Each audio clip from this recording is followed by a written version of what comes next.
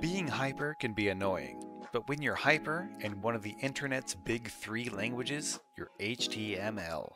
Released in 1993 from the Nuclear Research Facility CERN, Hypertext Markup Language, or HTML, is a computer language that defines and structures the content of web pages, classifying chunks of data as heading, paragraph, link, or image.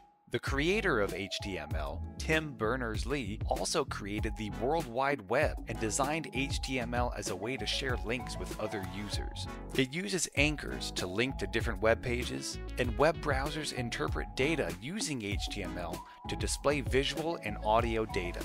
Alongside CSS and JavaScript, the overwhelming majority of websites are created using HTML. And honestly, even if you've just been using the internet to order pizza and watch cartoon hamsters dance, you have HTML to thank.